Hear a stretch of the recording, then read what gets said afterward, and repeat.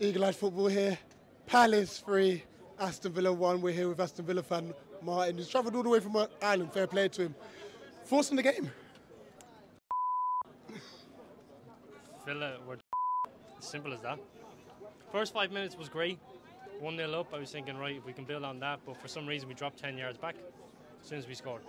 So, don't know what happened. Yeah, let's talk about that, because you know what, we were right behind that goal, and I thought, you know what, Watkins' movement for it was brilliant. What was your viewpoint of the goal, and why did you drop off after that? What was the thought process behind it, do you think?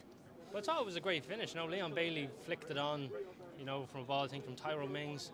You know, just bounced right in front of them, just flicked on. Ollie Watkins scores, great finish, should be scoring that, and normally that's a chance Ollie Watkins would miss. But then after that, for some reason, we dropped 10 yards back, and I don't know why we did that. I was just thinking, oh my God, why are we dropping 10 yards back?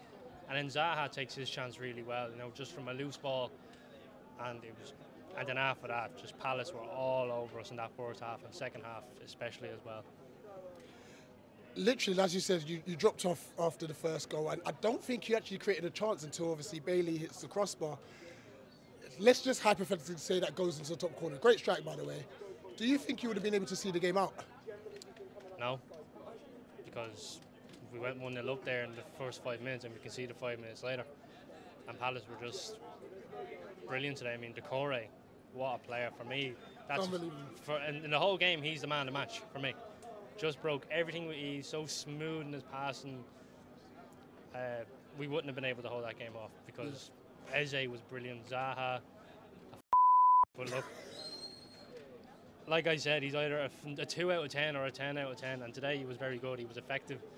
When he missed his penalty, I was kind of like, yeah, and then he missed scored the rebound. So we were never going to hold that game off to begin with. Absolutely. Martinez with a great penalty save, by the way. It's just unfortunate that it's come falling right at Zaha's feet. Where do you go from here? Because, I mean, we talk a lot about, I know the fans are probably going to give Gerrard an absolute bollocking. Would you attribute that to him, or would you say it's more of a player issue? I think it's a bit of both. I mean, he changed his formation again. I mean, first game he played 4-3-3, right, that didn't work. And then he played 4-3-1-2 against Everton. That worked. And then he went back to a 4-3-3. Now, when I saw the lineup, I thought, right, hopefully that should do something. But at the same time, why change what was working the game before? So that's probably Gerrard's fault in changing the formation again, not being consistent. And then you have to look at the players' responsibility as well, that, you know, going 1-0 up, 5 minutes in, you should be kicking on. I know you're most vulnerable sometimes when you're 1-0 up, but you should really be kicking on, and you had Palace in the back foot, but dropping back, the players have to hold themselves accountable as well. It has to be a bit of both. Gerrard's formational changes and the players just going 1-0 up thinking, yeah, we'll have it from here, a bit like Everton game, but never. You mentioned obviously Decore being your man of the match throughout the game. If there was any Villa player to give credit to, who would it have been? I'd probably say Douglas Luiz, and he only came on for 15 minutes. I mean, he was pinging balls, you know, very good, pressing the ball. He looked like he actually cared, and I know he only has a few months left in his deal, and I think there's positive talks with the contract talk at the minute. So it looks like he wants to stay if he really cared, because if he didn't care, he probably would have just came on and done whatever.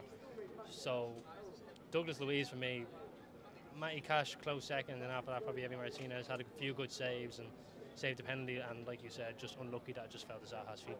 Absolutely. Well, luckily for you, we're going out later on. We'll night, a little evening out in Croydon and stuff. But listen, Martin, pleasure as always. Cheers. Ghost Bunda himself. And look, JC probably needs ID for tonight, so see you later, all right?